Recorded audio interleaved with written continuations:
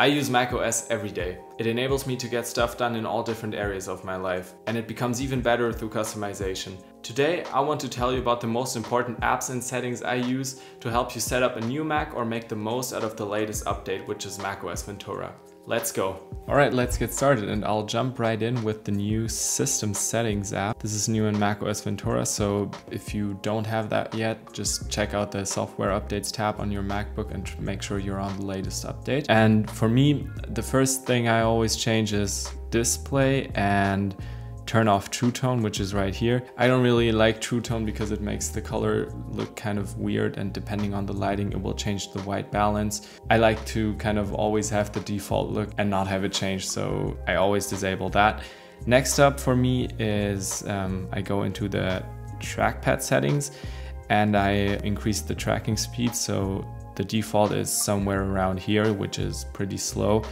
And I think it's more helpful to have a faster trackpad because you can still be pretty precise if you want to. And then I always change the click to firm, and I make sure I just have all the gestures enabled. Next up, I think it's pretty helpful to have multiple fingerprints. You can do that by going to Touch ID and Password, and then you will be able to add more fingerprints right here. And I usually use my left and right index finger, and that's enough for me. Okay, the next important thing to customize is the menu bar.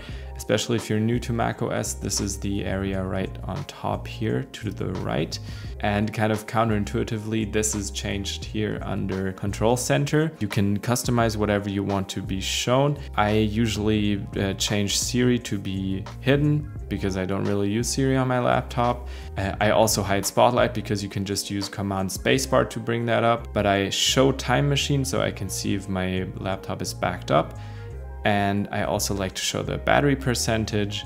And I also like to have the sound one always shown because that will enable you to switch AirPods and kind of change your audio output device. Yeah, so that's basically all I use, and you can access most of the rest if you just go right here into the Control Center. All right, the next one for me is under Display again. And here I want to make sure that I have the right scaling, so you can just try it out. Yeah, so for this laptop, I just use the default option, but if you want more space or larger text, you can just kind of select the option that works best for you. Then next up, it's also, I think, important to just look at the wallpapers. They have some really nice wallpapers in here. It's not as easy to find them anymore because they redesigned this whole settings app and it's kind of a mess right now. But I would suggest you to check out the dynamic desktop options because they are great and they will change depending on the time of day. And also the light and dark ones, because you can now use kind of all of the Apple promotion wallpapers and you can use all of them. So you can see here, these are the MacBook Pro wallpapers, MacBook Air, iMac, and yeah, just choose one. I think it's really nice if you have one that will change depending on light or dark mode, but that's all your preference. Of course, you could also use one of your own pictures if you like that. Okay, so another important setting are hot corners. And you can change this under Desktop and Dock, kind of counterintuitively again. And you scroll all the way down and choose Hot Corners right here. And the ones I've set up are Launchpad, which is kind of the overview of all your apps, and Desktop. So you just kind of jam your mouse into the corner, and then you can always see your desktop, which is pretty useful if you have a bunch of windows open. And then I also have put Display to Sleep on the top left corner because I sometimes want to kind of shut off the display if I have my laptop connected to the monitor. All right, next up I go to the Siri settings. And I always disable Listen to Hey Siri because it's just really annoying and I really don't ever use it on the laptop. So the only thing I get is like the false trigger.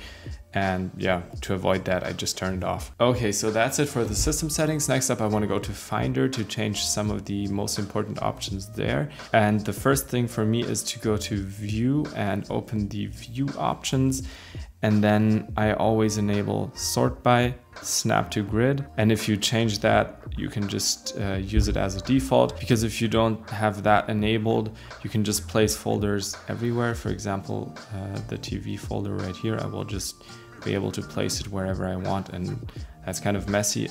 With Snap to Grid, it will just snap to kind of an invisible grid, and it's just much nicer. Also on the desktop, I make sure I have Use Stacks enabled, So that means that usually if your desktop would look like this, which is kind of messy, it will group everything by the file type by default, which I really like. So I have now movies right here, and all the folders are on the right end in order. It's just a very easy way to keep your desktop clean. Okay, next up, let's go to podcasts. If you like listening to podcasts, I use the official kind of Apple Podcasts app. And if you go to the podcast settings, you can disable automatic downloads and download when saving, because I don't really want my laptop to download stuff by itself. And sometimes this can get really big in terms of the file size, so I just turn it all off and manually download the ones I want. Okay, so those are the most important settings to change in my opinion. Next up, let's go through some of the most essential apps. First up, I would make sure you have all the Apple apps downloaded, which is iMovie, Pages, Keynote, for example, and a bunch of stuff like that. You can get all of that for free in the App Store. And then some additional essentials I would recommend are, first up, Accelerate. Accelerate is just a free Safari extension, and it will let you play videos faster wherever you are in the web. And that's really helpful for online lectures, for example. So if you want to view something at like 2x, you can just do that. Next up, one of my absolute favorite apps ever is Better Snap Tool. It costs $2.99, I think, but it's just so helpful. And that's because it just lets you easily resize windows, which is especially helpful on a bigger monitor.